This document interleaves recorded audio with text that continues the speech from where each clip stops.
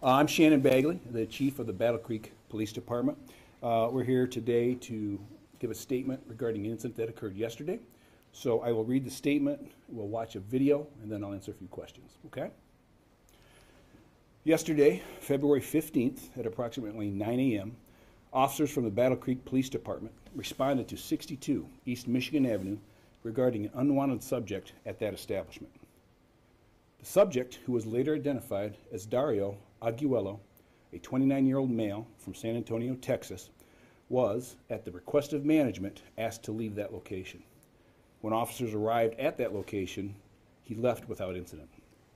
Approximately 3 p.m. later that day, Mr. Arguello was a suspect of committing a felonious assault at 1 North Monroe Street here in the city of Battle Creek. Short time later, at approximately 3:30, Mr. Arguello went back to the location at 62 East Michigan Avenue. Upon his return, management contacted and requested the Battle Creek Police Department to respond due to concerns about his behavior. During this time, Battle Creek Police had been attempting to locate Mr. Arguello regarding the alleged felonious assault that had just occurred prior. BCPD officers responded to that business and located Mr. Arguello seated at a table. Officers recognized Mr. Arguello and attempted to detain him. Mr. Arguello was initially compliant. However, when the officer attempted to handcuff him, he resisted and no longer complied with the officer's verbal commands. As you will see in the video, Mr. Arguello continued to disregard the officer's commands and slowly began to walk at her. The officer attempted to tase Mr. Arguello. However, it had no effect. Mr. Arguello then rushed the officer, knocking her to the ground, and attempted to disarm her. Patrons inside the establishment rushed to the officer's aid and attempted to assist her.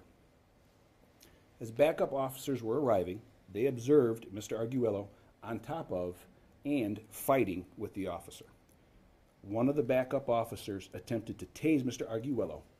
That had no effect. During the struggle, Mr. Arguello continued to attempt to disarm the officer, ultimately shooting her in the leg.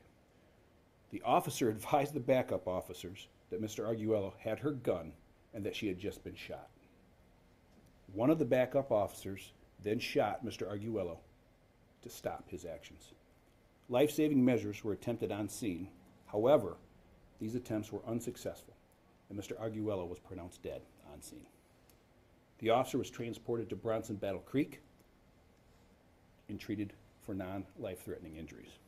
This investigation was turned over to the Michigan State Police as a standard procedure in officer-involved shootings.